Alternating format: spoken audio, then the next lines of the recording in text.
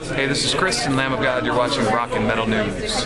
Hey guys, this is Ron from YouTube's Rock and Metal News with a Rock and Metal News update. In some very unfortunate news, drummer Jeremy Spencer has quit his band Five Finger Death Punch. He did miss the last tour with Breaking Benjamin, as he had very bad back troubles lately, and he's had a couple of surgeries, and he is in no shape at all to drum. So he is leaving the band. Jeremy stated, "The decision has been weighing on me for months, and now the time has finally come. I started to play when I was 6 years old, and I feel fortunate that my body has provided me with several decades of doing what I love most, drumming. However, the rigorous physical wear and tear has got me to the point where I feel I can no longer deliver a performance that brings my satisfaction and joy.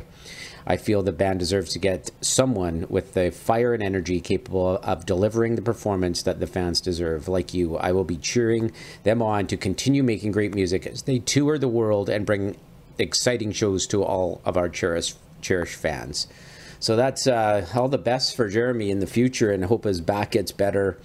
The band have been using drummer Charlie Engen from Scale to Summit, filling in on tour, but there's no official word yet whether he will join the band in a full-time position. So we'll stay tuned for that. This is Ron from YouTube's Rock and Metal News. Thanks for tuning in.